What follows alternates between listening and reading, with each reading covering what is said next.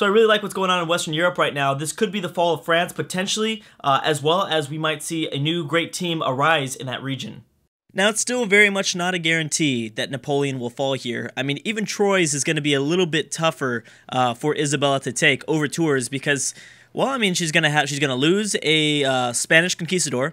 She's going to be here with a really, really old unit, which I don't know, is Spain that far behind technology?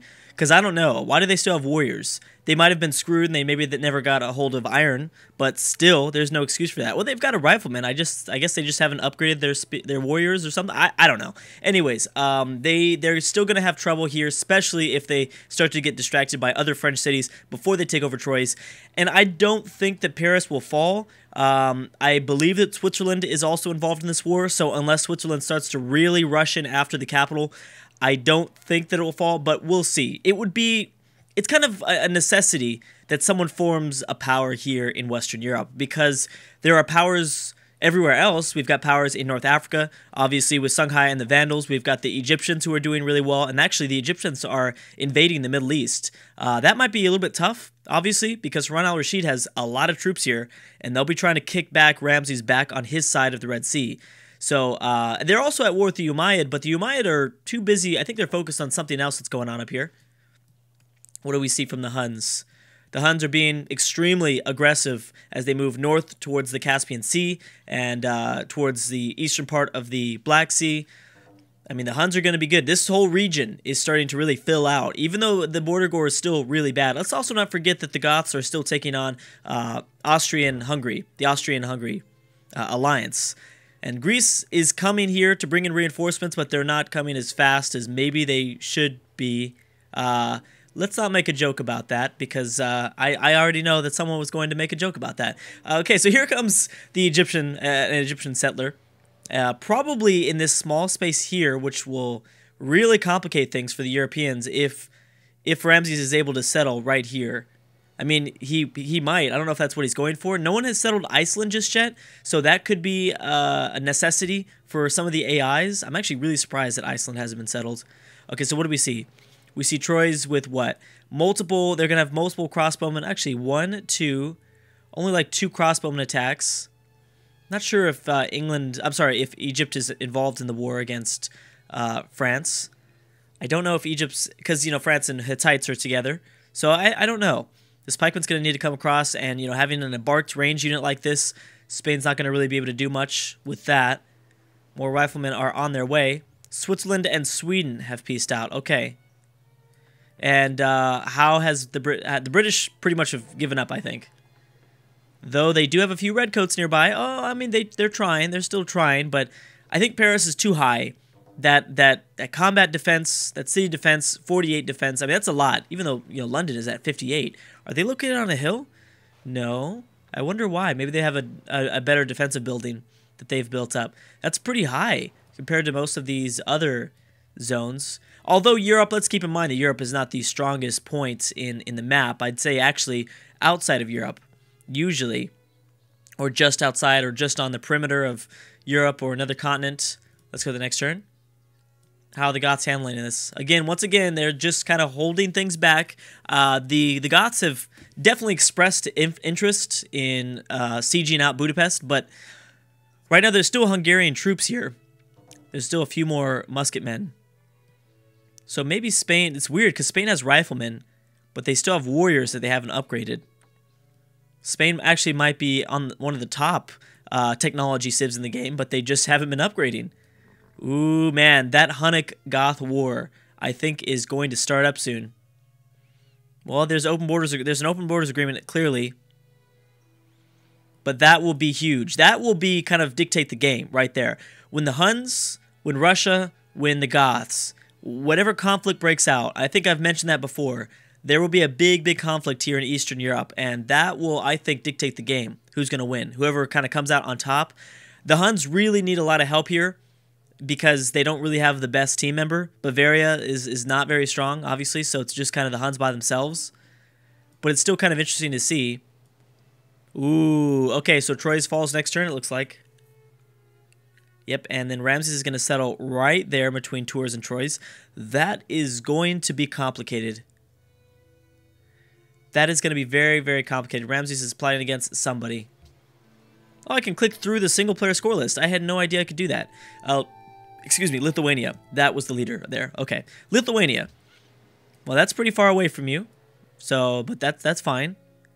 Who's attacking this French city? Maybe the Caravel was formerly attacking it, then they went after it or something. I don't know. Either way, this city is done. They have 2 range attacks and 2 melee attacks. That's game over. So, for sure, France will be down to 4 continental cities. But I did forget about this city. Unless they must have just settled this because it's only at 2 population. Bam! Spain has grabbed their 2nd French city. We have the Netherlands and Portugal piecing out. Portugal needs to be worried now, and the Moors need to be worried. Again, Iberia is a very interesting place with the addition of the Moors. I've got to make sure that I include them in the future because, I mean, obviously only on European maps because on a world map, you know, Iberia is way too small. But still, this really added a lot to Iberia, and I don't think we're even coming close. We're even close to the point where we've seen the results of having 3 civs in this landmass. For one, you know, the Moors are really weak right now, but if the Moors and the Portuguese work together on a kind of a less powerful Isabella at the moment, I mean, they might have some luck. You never know. What is this telling us? I don't know. I don't know what that is telling us. What's going on here? Isabella's plotting against Poland. I completely forgot that Poland's still alive, honestly. Okay, so Paris is down into the yellow.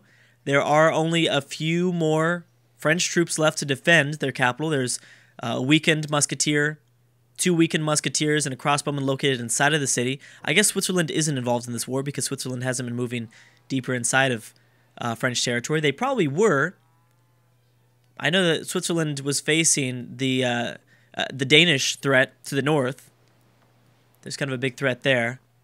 So is Bavaria at one point. There's a lot of trying, like, a lot of power grabbing right now going on in Europe. It's been so long since we've seen. Oh man.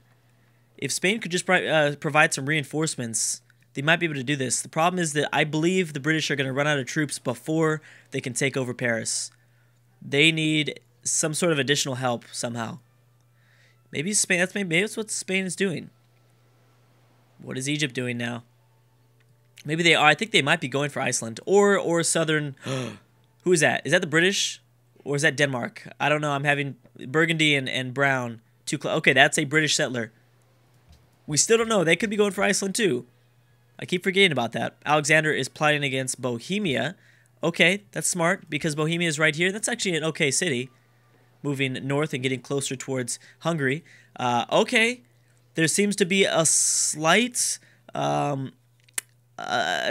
kind of hole in the Hungarian defense. Hungary still has troops here, and obviously Austria will defend them, but the Goths are going in for the attack. And again, it is exclusively the Goths because the Greeks, I don't know if they're just losing military units or what, because they really only have naval units at this point.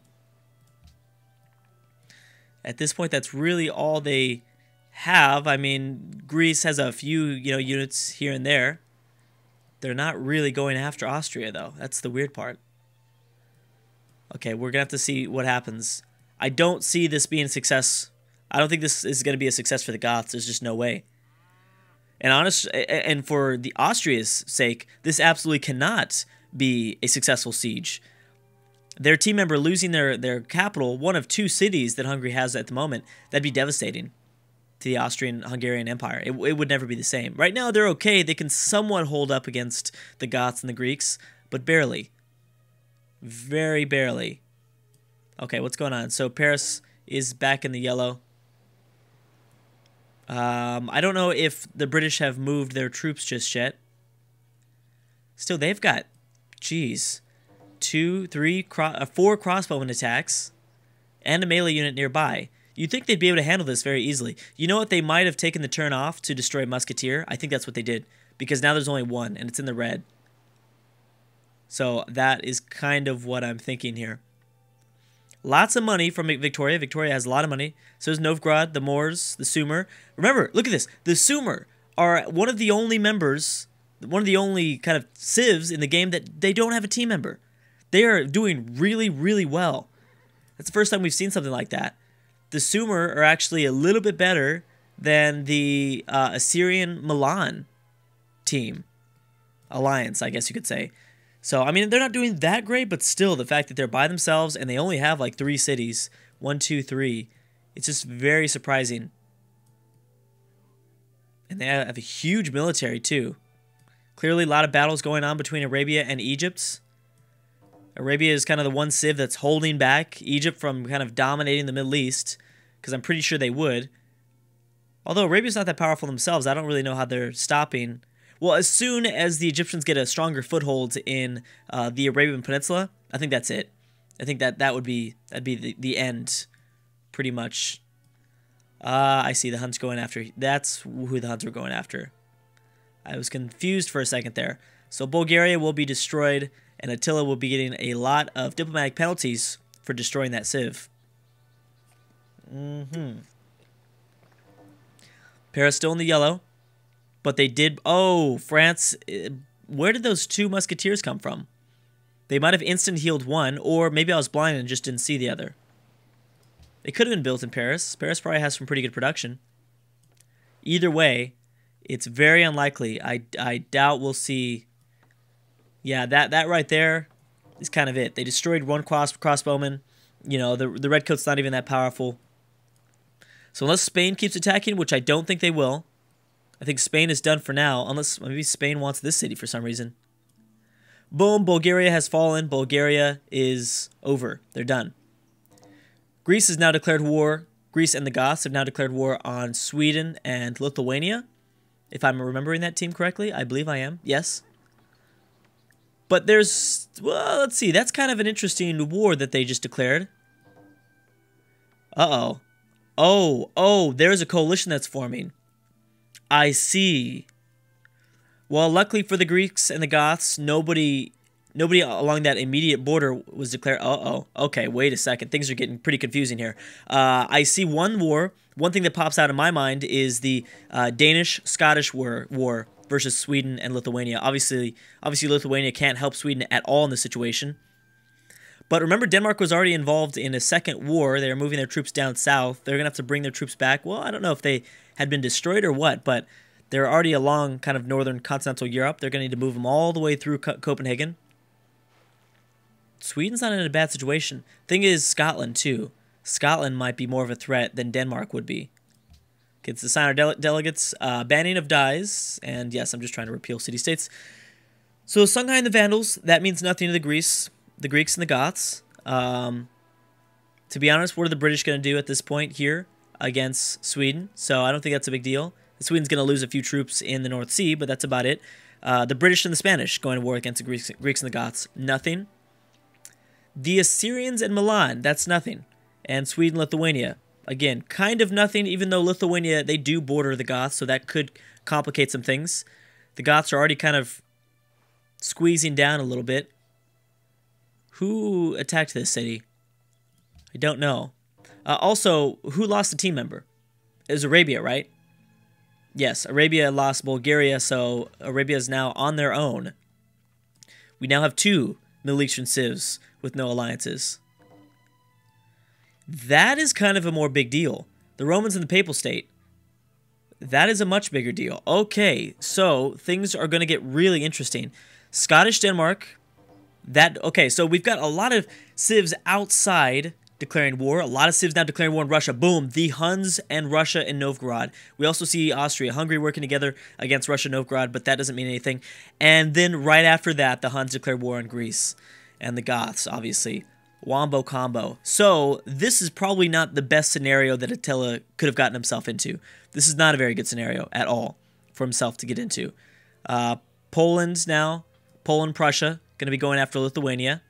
They both don't really have any troops, so I don't think we're going to see any results from that. Yeah, you know, Attila, you're going to lose this city, I think. I don't think you're going to be able to defend this city. We could see even, maybe this might reverse and be the fall of the Huns, to be honest. That is possible. And this is it. The world's going to really test the Greek and Goth power. I think Russia and Novgorod will be fine.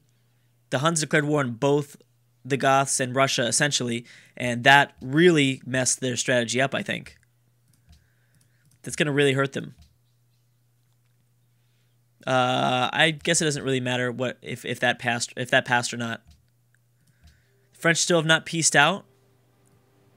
We need to keep an eye on Scandinavia because Sweden, they do have a lot of troops, and I think that maybe they might be a little bit underestimated here, slightly underestimated. I know Lithuania is not very strong, but the Goths are, I mean, the Greeks are fine. I think either way, but the Greeks are going to be more concerned with the Roman attack. Wow. This is actually this is pretty much a continental war. If you want to think of this map as like a world, then it would be definitely a world war. We've got the Huns attacking, but you know what? The Russians will slow down the Hunnic aggressiveness here. They probably won't take anything more than just that city. The Goths have a few ships, and I don't think anyone has open borders through Constantinople, so the Greeks won't be able to help defend. That would be very helpful if they did.